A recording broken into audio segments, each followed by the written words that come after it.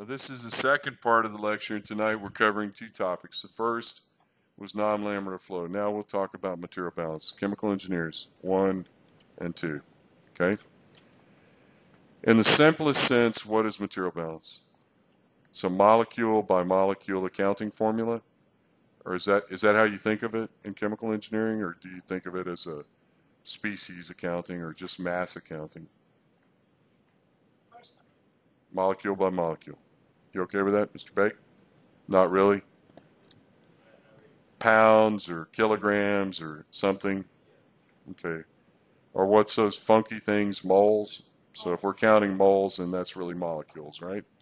But a material balance is some sort of a molecule by molecule accounting. So when you look at these kinds of equations, you have to ask yourself, what are they really showing? Well, what we're showing is that there are withdrawals, there's expansion, there's the expansion of the water, there's expansion of the rock, there's water influx. All these different possibilities for mass coming in and out of the system. How many of you were alive in 1980? Nobody. No? You like that? I made you laugh. That's good. How many of you know what the first song played on MTV was? Come on, Joker. Yep. Oh, we had different MTV in India. Yeah, I got it, okay? Yeah? Why do I even bother? Alex? Cameron? Gabe? You're my last hope, Eric. Nobody's looked it up on the internet yet? Video killed the radio star. Video killed the radio star. Is that on Grand? Yeah, I think Grand Theft Auto actually came a little later. You know, back in 1980, you know, for me, the video game that we had in 1980, it was called Pong, okay? And you played it on TV, and you went zip, zip, zip, zip with a little knob. So, simulation killed the material balance star. Simulation killed the material balance star. What am I really trying to say here? Gabe's getting a kick out of this.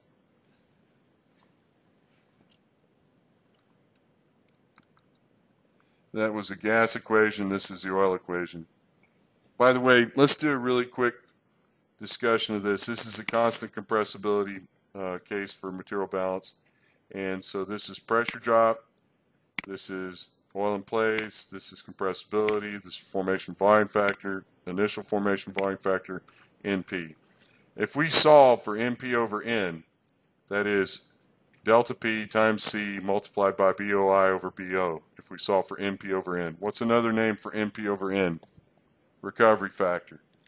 What's the maximum recovery factor for a black oil? If I say P bar is equal to 0, which is not, I know I'm violating a whole bunch of things, but let's say that I take this to 0 pressure and I multiply PI multiplied by total compressibility multiplied by initial formation volume factor divided by initial formation volume factor. What kind of number are we going to come up with? Cam, you want to try it? Give me a number. What's your favorite number for PI?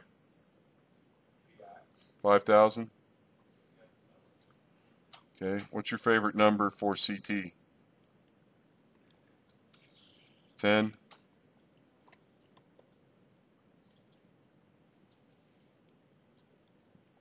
And just to be easy, we'll say BOI over BO.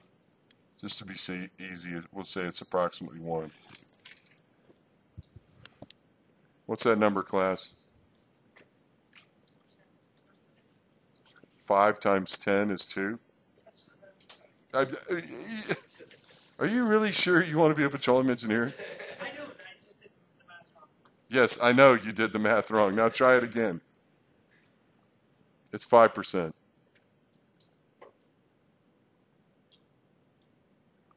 So the drive energy from fluid expansion only is 5%. Mr. Bake, how does that affect your research? Not sure. He's not sure. But the energy in the fluid itself, depending on how much energy there is in the fluid, 5% recovery. Now, of course, we benefit greatly from having gas coming out of the solution and providing additional energy, because how many of you had Dr. McCain? Nobody, right? Yeah, Dr. McCain has a great quote about the only place where Mother Nature takes her feet off the ground in petroleum engineering is at the bubble point. Why? There's a jump discontinuity and compressibility at the bubble point. How big a jump, Alex? No hobble English. Ladies? Don't know. Petroleum engineers? It's about 5 to 7 as much as 10. So you gain that much energy when you hit the bubble point. That's how much more energy there is in the gas. Okay, still not enough. If you did a calculation with the equation below it and allowed yourself to have a gas profile, you're probably looking at another 10%. So primary recovery, oil expansion only 5%, oil and gas expansion 15%. All these forums and all these workshops and all these other things that talk about 70% recovery factor. How are you going to get 70% recovery factor? Sorry? You're going to have to put energy into the system. What's our primary mechanism of putting energy into the system, class? Injecting something. Water, CO2, lean gas, wet gas, something. And you're going to have to keep doing it. You stop, it dies. There's also thermal effects. There's also surfactant, chemical effects, other things. Is it going to be easy to get to 70% recovery? No. It's going to be really hard, and it's going to be expensive. And it's probably impractical. In 1991 or 1992, there was a book issued by the National Academy of Engineering in the United States, National Academy of Science, National Academy of Engineering, on the so-called Taurus data space, which was the West Texas carbonate oil fields. They estimated 300 billion, that's with a B, barrels of oil were left behind. 300 billion with a B. And just so everybody's on the same page, that's not what we're producing now. Those reservoirs are still there. What we're producing now is the source rock, the underlying shales. It's not uncommon for there to be 100 million barrels of oil in place per section per 640 acres. That's a lot of billions of barrels, people. 5% recovery. 5%. Petrophysicist, you don't sleep so good when you hear that. Doesn't care. Yep. So what's the mean by having more? So, Reducing the pressure? okay, when we go below the bubble point, we produce gas. But I'm saying that above the bubble point, that's the first equation. That if we pretended that we produce no gas, what's our maximum recovery with bubble point energy only? Or sorry, with the fluid expansion. When we go below the bubble point, then we have the support of the gas. Now you're thinking of the nanoscale effects where you're suppressing the bubble point, where you're actually pushing it further down in pressure. I hadn't really thought about whether that's going to help or hurt. I guess it would hurt, but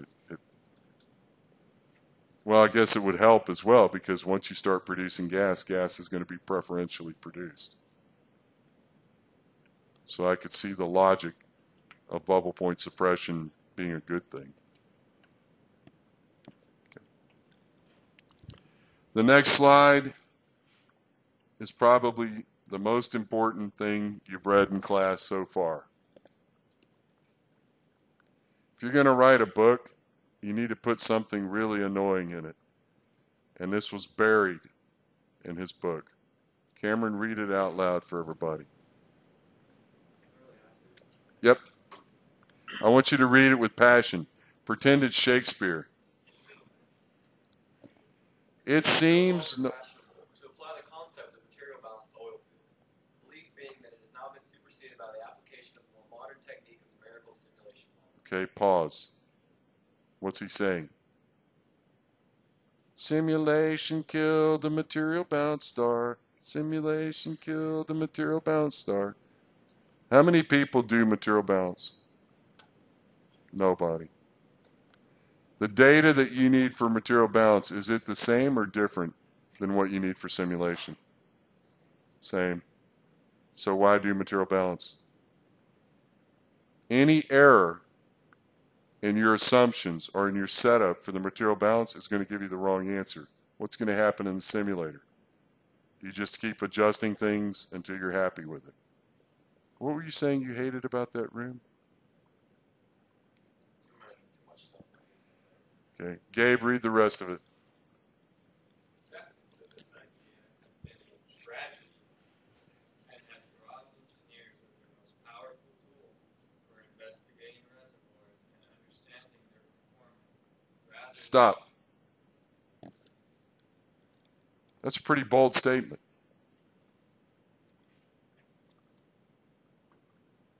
How many of you like to hunt? Nobody. You don't count, Eric. You like a lot of things. How many of you like to fish? Okay. So, how would you go fishing without any fish hooks or string? Sorry? Flashlight and dynamite? Yeah. Okay. How do bears do it? Mr. Bake? They sit in the water and they just knock the fish on the bank. Is there an analogy with this? He's saying you gave up the old tool for some modern newfangled thing. Okay? Gabe, keep reading. Imposing their wills.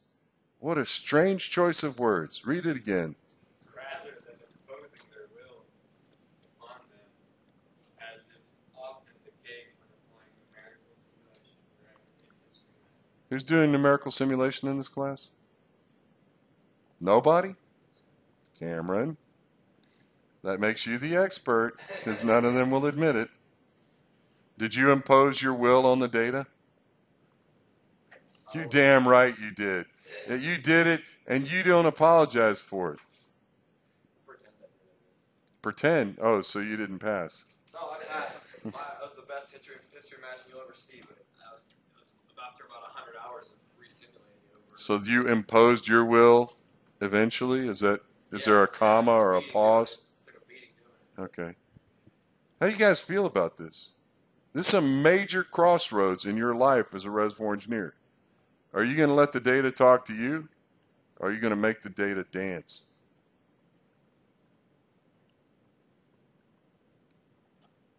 Anybody?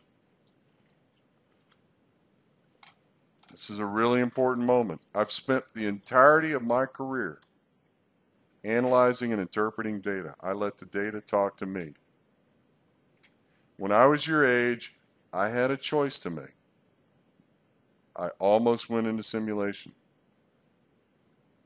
but my personality's not right for it. I really tried. I had a project and I had all sorts of other things lined up, but I believe the data should tell us. And that's when I fell in love with well performance, or it fell in love with me. But now, you can't tell the difference. When you're performing an analysis, the simulator is as fast as you can move the mouse.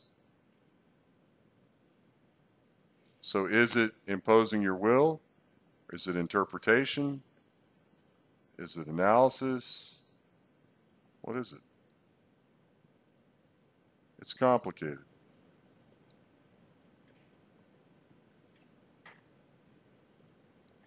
You guys are lost, aren't you? I'll make it up to you, I promise. But what I'm trying to tell you is Material balance, there is no analysis. The data tells you what it's doing. What's the easiest way to break something complicated?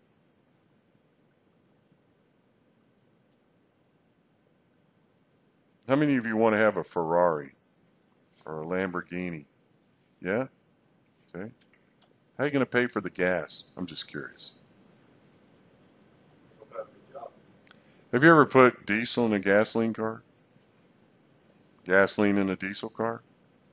What do you think is going to happen if you do? Yeah. So what's the easiest way to break something complicated? Give it some garbage. Is material balance tolerant of garbage? Yeah, because it does only one thing.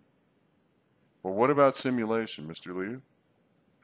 When you give simulation garbage, you have so many knobs, you can turn garbage into something else. Correct. You have to be very careful. A lot of quality control, a lot of quality assurance exercises.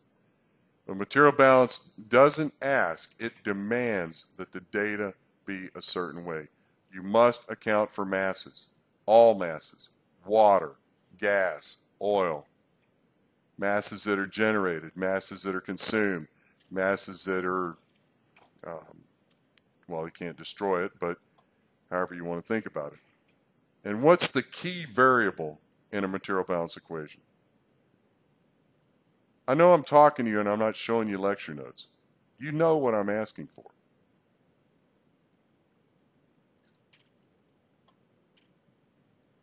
Somebody show me their phone. What if you could buy a phone that you never had to recharge? Would you buy it? Anybody? Okay. Why do you have to recharge your your phone? You run out of energy. Okay. You know how when you're driving or maybe flying, you're watching your fuel gauge all the time? Maybe you're not, but I do. What's your fuel gauge in a reservoir? Pressure. You never waste pressure. By the same token, the most critical variable, I know everybody else says it's masses, but to me, the most critical variable in material balance is pressure. Why? More importantly, it represents the average energy in the system. The word average is essential. Material balance has no dimension. It is a zero-dimension tank. The energy in the system is represented by the average reservoir pressure. You must know the average reservoir pressure. You must know all of the masses that were injected to, taken out of, whatever the term may be. But ultimately, you must know average reservoir pressure. I just mentioned all this. And this is a diagram taken from Amyx, Bass, and Whiting that shows the initial condition of the reservoir. You have some water that isn't moving. You have an oil zone. You have a little bit of gas in contact with it. And then you have a gas zone. Oops. And you have some water in the gas zone. And then when you produce, when you lower the pressure, when you take fluid out, the gas zone expands slightly, the connate water expands slightly, the volume of oil is reduced, the volume of gas increases, the connate water expands. Why does water expand?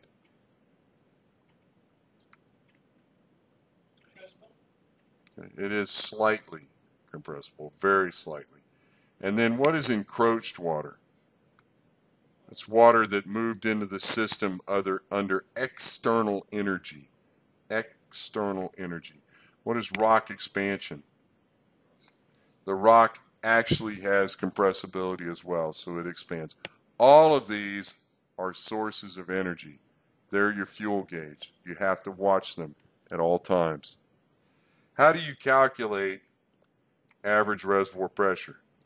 Well, in 1938, the kidney bean reservoir, I guess this looks more like a pork chop, but whatever, it started out with a few wells and they had some spot pressure measurements. What are spot pressure measurements, Alex?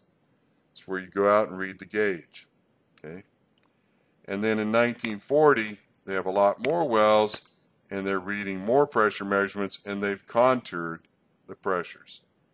Then 1941, I don't know why they reduced the number of wells. I guess these are the only wells they have that actually have pressure, so they're contouring those. So they went around and they checked the pressure in these wells. These are spot pressure measurements. By the way, what company is the only company in the world that does a spot pressure measurement on every well twice a year? Nobody knows? Saudi Aramco. And why do they do it? Because that big giant book that Texaco, Chevron, and Exxon left them on page number 433 says take a spot pressure flowing bottom hole pressure measurement. So they have 3 crews, maybe more now, driving around taking measurements. Actually, they don't do that anymore. Why not, class? Because they have at least 1 pressure gauge in every well, usually 2. And what else do they have? A downhole flow meter, because they're the only ones that can afford them, right? Okay, so now we keep going. Now it's the 25th of July, and then it's right after Pearl Harbor here, and then a little bit later on, maybe another year later, and you can see they're drawing contours. How do you estimate the average reservoir pressure with these spot pressure measurements? Anybody? Technically, the average reservoir pressure is the pressure integrated over the volume of the reservoir, correct? Averaged over volume. Do we know the volume of the reservoir? Do we know the volume under which that particular pressure is being compared, applied, represents, whatever? No. What do we know? We know the total production of the field, and we know the production at that well. What's blasting game rule number 0? Cheat. So how do we cheat? We take the pressure at the well, we multiply by the cumulative production at that well, then we add up all the others, divided by the total cumulative production. That gives us some sort of average pressure. Okay? But technically, the average reservoir pressure in the system should be static. The system should be static. The system should be static. One more time. The system should be static. Average reservoir pressure, the system should be static. Are we going to shut in the entire field to take pressure measurements? No. So what do? We cheat. We take spot pressure measurements. We hope they're correct. Are spot pressure measurements too high or too low? They're too low. So coming back to our friends, we take a quick look, and this is a chart, if you want to call it that, from 1942 to 1950. They track the oil rate, they track the water rate, they track the gas-oil ratio, they track the number of wells, so the number of wells went up and it stayed constant. And then they track the reservoir pressure. Oops, they made a mistake because they went, this value is lower than that. The average reservoir pressure during production should do what, class? Decrease monotonically, right? That's okay, though. A little bit of mistake isn't going to kill anybody. Now, look at all the water that comes on production. And they have the pressure actually going back up. Do you think the pressure is actually going to go back up from encroached water? Shouldn't. But injected water, of course. But encroached water, no. Okay. This is a very simple graphical explanation. And I know you're saying, but Tom, we have all that data. We have the number of wells.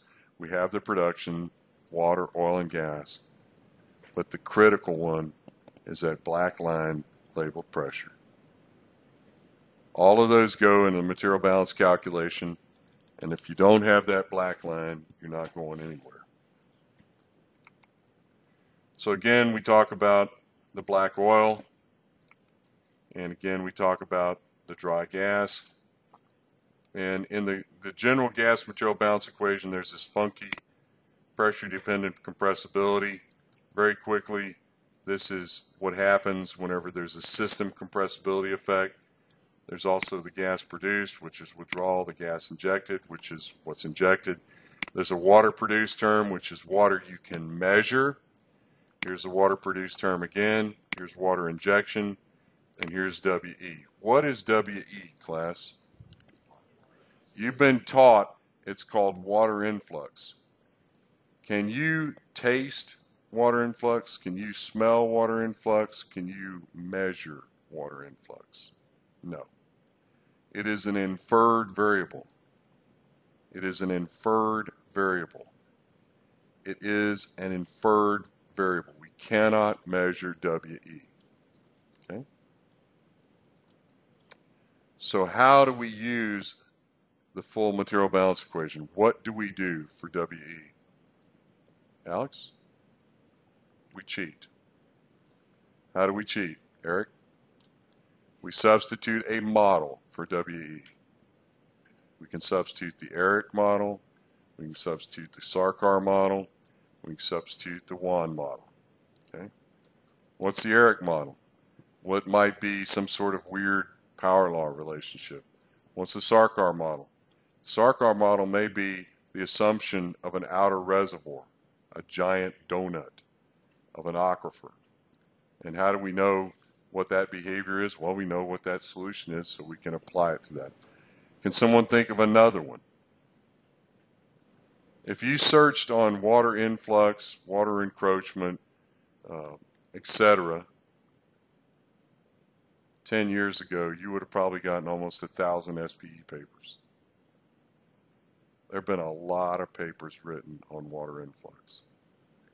It's a great problem because nobody knows what the answer is. Is that going to keep you awake tonight?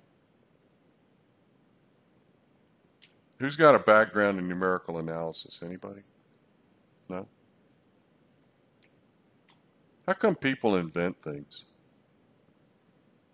Why did they invent the wheel? Why did they invent fire? Well, they didn't really invent fire, but kind of came along. What's the stupidest invention we've got? Anything on late night TV? What? Come on. Throw me a bone here. Eric, you were saying something. I apologize.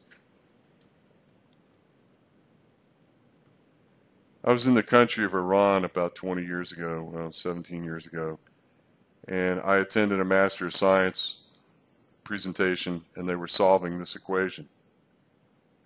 And they did something that I never thought of. What did they do?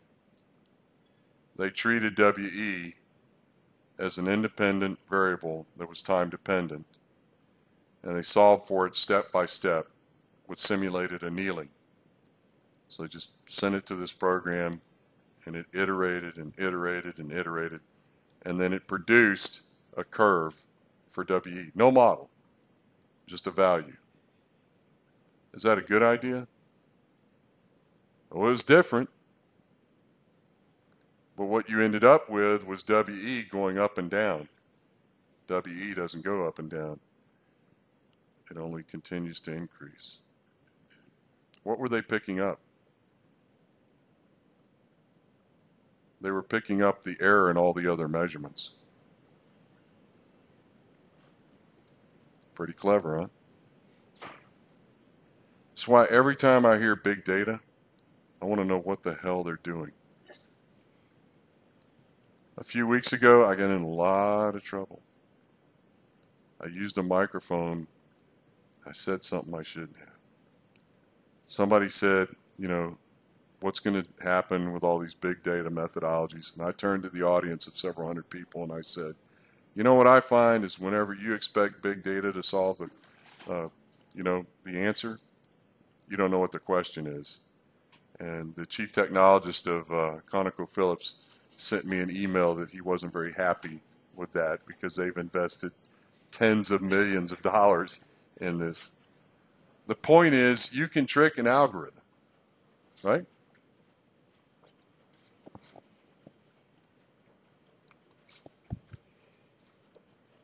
So this is what the compressibility factor versus cumulative gas looks like. That's, sorry, did I miss it? I got to go all the way back to the top. My apologies.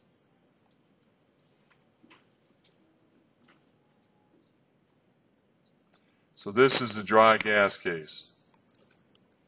P over Z is equal to PI over ZI, 1 minus GP over G. Now if I go back down, it's easy to see.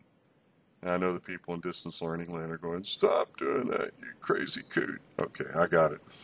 So if we start with this equation and we just start eliminating things, we eliminate, we say that this CE term is 0, then that kills that thing multiplied by 1. If we say that that's 0, that's 0, that's 0, that's 0, that's 0, then we end up with a very simple P over Z. Now, I mentioned the abnormal pressure material balance equation. This was derived by Fetkovich. There's a variation of it given much earlier than that by Dake. I think that's the generally preferred form. What Fetkovich was really trying to show was what all the different components of that effective compressibility function were. And that was very noble, but it was kind of impractical. In other words, we don't really need this form of the equation. We had the Dake form, but this form kind of tries to explain things. It turns out that the behavior of the abnormally pressured case looks like a quadratic, that PI over ZI is basically related to a function of GP squared. Okay, we'll talk about that. And then there was another case where we were looking at just the water influx. No abnormal pressure effects, no water production effects, no gas injection effects, etc. Just WE. And I had a student who ran approximately 1 million simulations. Okay? Wrote a simulator and ran them. And what we came up with is, I thought that this would be a relationship that had only a single parameter relationship, like an alpha. Unfortunately, it turned out to be an alpha and a beta, which meant we couldn't reduce it. So we took something that we thought was going to be simplified, and it ended up still being relatively complicated, and we couldn't solve it. Turns out he did some work recently in the last few years. It's been out of school 12 years, something like that, but he still tried. And it turns out the behavior is more power law than anything else. So there may actually be a way of getting around the WE. There may be a mathematical trick that we can use to do that.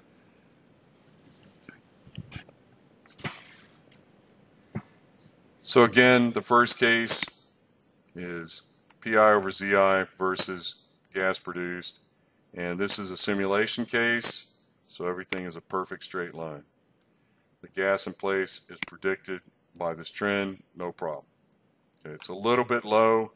It probably has something to do with maybe something he simulated, the student that is, but it's slightly low, maybe, what's that, 40, so 3 or 4% low, something like that. Okay. This is the famous Anderson L case, SPE 02938. This is a South Texas gas case. This is not complicated. This is a well in a single fault block in South Texas and low permeability gas reservoir. They took the pressure data, not religiously necessarily, but relatively speaking, we think these pressures are representative. And so I had a student who came to me and he said, I think there's two trends. There's a trend like this, and then there's another trend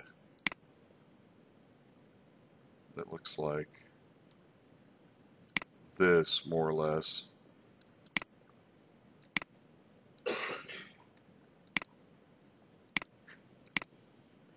And what happens when you think you have those kinds of trends, class? Well, imagine that you're standing on a balloon. I'm standing here putting my weight on this. The fluid is supporting, the gas is supporting the weight of the overburden. And then once you let some out, and then it's sitting on the matrix, you get the blue line. So the red line is where the gas is basically supporting the overburden. It's overpressured. And then the blue line is where the matrix is supporting the overburden, and it behaves like any other non-stressed case. So that student drew that up. And we were presenting this work in his MS defense, and one of the professors says, "This doesn't help me." Why doesn't this help you? Think like a professor. Why doesn't this help you? Because you have to see the second straight line. Okay? If you see the second straight line, it's too late.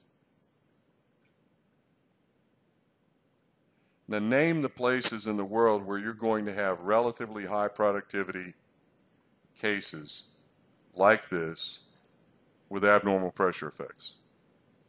U.S. Gulf Coast, offshore Nigeria, offshore Angola, other places like that, right?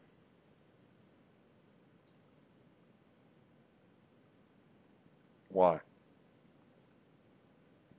Why are the pressures so high? Why is there abnormal pressure in U.S. Gulf Coast? You get this right, I'll let you go. Where's my geologist? Petrophysicist. What's the largest river in the northern hemisphere? The Mississippi River. It's dumping an enormous amount of sediment into the Gulf of Mexico. That sediment is relatively young. It does not have time to come to hydrodynamic equilibrium. So it's overpressure. Okay. Very quick. Alex Gas Company. Ready? You come to Tom the banker. I loan you the money to drill and complete this well. You come to me and you tell me you've got 120 billion cubic feet of gas. I'm pretty happy. I'm thinking, I'm going to make my money back. Then you come to me and tell me you got 72 billion cubic feet of gas. What am I going to do? Well, I can't kill you, and I can't really do anything else bad to you, but I'll never loan money to you again. And this is exactly what happened. There were a lot of operators in the Gulf Coast that thought they had much larger gas deposits than they did. And the reason I kept asking you what the cross point between the red and the blue is, you still haven't figured it out? That's a hydrostatic pressure. That's the equivalent normal pressure that should exist at that point. It's so easy and so obvious, nobody thought about it. But a young engineer by the name of Raj Prasad wrote a paper on this, and he did nothing but show on the graph where the hydrostatic pressure should be. He had all these different cases. We should have listened then. Okay. All right. I will see you on the 2nd of October. Alex will do math lecture tomorrow night and Monday night, and I'll see you on the 2nd of October.